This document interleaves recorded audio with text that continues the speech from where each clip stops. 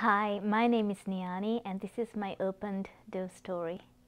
I have always known about Jesus. I've always known about God because I was brought up in a Christian home where my grandfather was an Anglican priest. Um, so growing up, like my mom's side, they were Catholics and my father's side, they were Anglicans. So I had this mixed upbringing, but I've always heard about Jesus. I've always sung Jesus' songs and grew up in this Christian home, but never knowing about walking with Jesus, never knowing that you could have a relationship with God.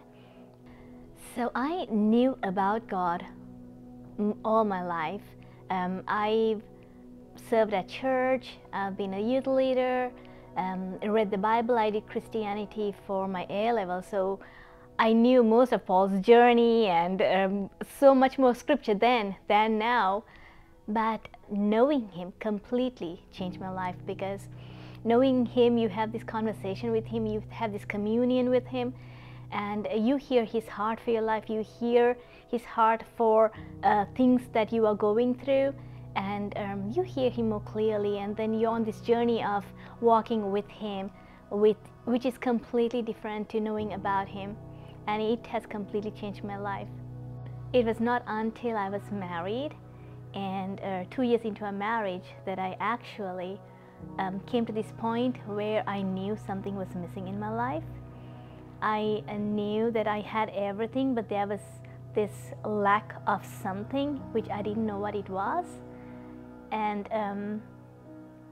so that was when I started actually looking and searching and trying to find God, and I started reading my Bible. So I remember holding my Bible one day and saying, God, you have written these words and it's for everyone, but how do I know it's for me? And I realized that after I said those words and I opened the Bible, it fell into Isaiah 43. Now, I know that's not what you do, but that's what I did. And those words leapt at me. So that's all I can say. It was kind of like 3D. It just came alive, and it was that moment where I realized that, wow, God is actually speaking to me. These words were from me, and then I did ask a confirmation, and he did confirm it later on, but there started my relationship with him. I knew he was alive, I knew he was real, and he became more real than I have ever known him to be.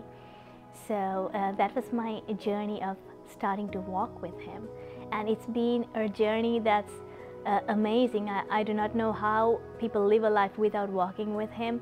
It is the most peaceful, knowing that he's got everything in control, knowing that he's got me no matter what circumstance or situation happens in my life, knowing that he's always watching me, and it's been a journey of trying to know him more and learn his ways and walk with him and understand him. So here's my story, my open door story.